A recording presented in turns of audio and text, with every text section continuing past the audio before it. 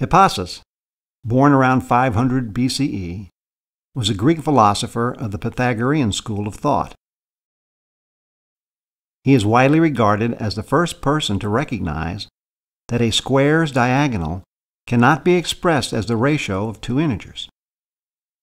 At this time in Greek society, numbers were intimately connected to their religion, so Hippasus's finding was considered heresy. 200 years later, Euclid published his proof.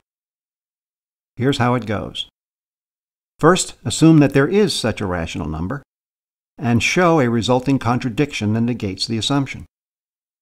Suppose P over Q is a rational number expressed in its lowest terms, meaning they have no common factors except the number 1, such that P over Q is equal to the square root of 2. We can square both sides of the equation and multiply both sides by Q squared. This shows that P squared is an even number, and therefore P must be an even number, because an odd number times itself would be an odd number. Since P is even, there exists a number T, such that P is equal to 2 times T. If we substitute this in for P and divide both sides by 2, we see that Q is also an even number. In other words, both P and Q have 2 as a factor. But our stipulation was that they had no factors in common except for the number 1. We have a contradiction. And it shows that the statement, the square root of 2 can be expressed as a rational number, is false. Therefore, it cannot be expressed as a rational number.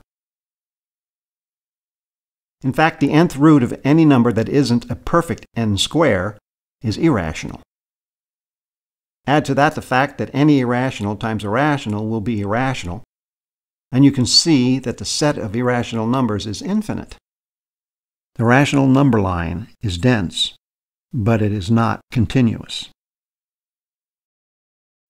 The union of the set of rational numbers and irrational numbers creates the set of real numbers. But to prove the basic number properties for a number line that includes irrational numbers turned out to be quite the problem. In 1872, Richard Dedekind defined cuts in the rational number line that expose the holes created by irrational numbers. He then proved that the set of these cuts is equivalent to the set of real numbers. This extended the rational number line into the real number line in a manner that preserved all the properties of the rational number line. In addition, it is not only dense, it is continuous. It has no holes. The real number line is the foundation from which all the rest of our math will flow.